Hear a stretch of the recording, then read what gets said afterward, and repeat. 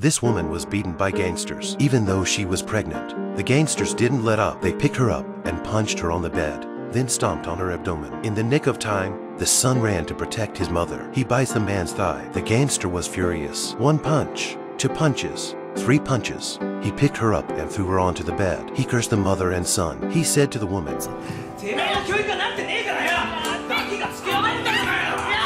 he wanted to continue the violence. The son rushed to protect his mother. He didn't have time to wipe the blood from the corner of his mouth. He just stared at the gangster with his eyes, showing silent resistance because he didn't want to make a big deal out of it. The gangster packed up and left. The mother tried to stay, asking him to be responsible for the baby in her womb. The punk shook his head coldly and said, "No one loves an unclean woman."